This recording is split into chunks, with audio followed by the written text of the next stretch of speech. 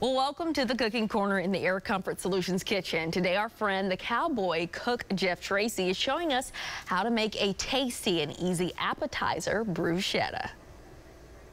Hey Tulsa, how is everybody back there? I'm JT from Barbecue Nation and Grilling at the Green. Sorry I haven't seen you for a while, but we had some technical issues out here, but we're back.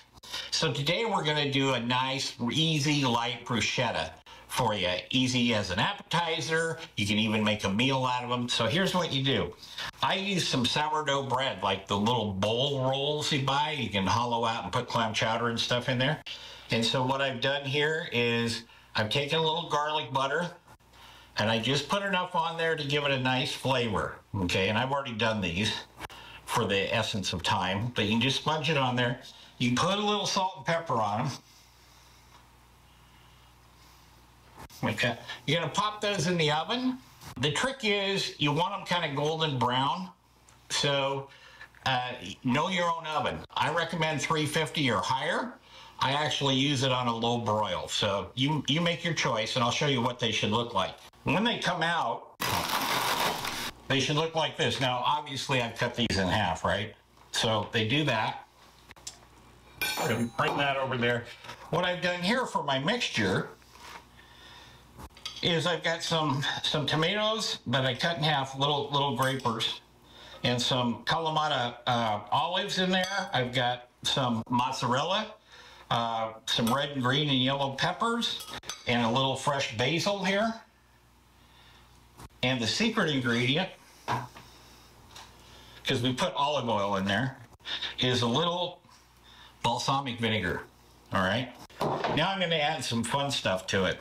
A few capers. I happen to like capers.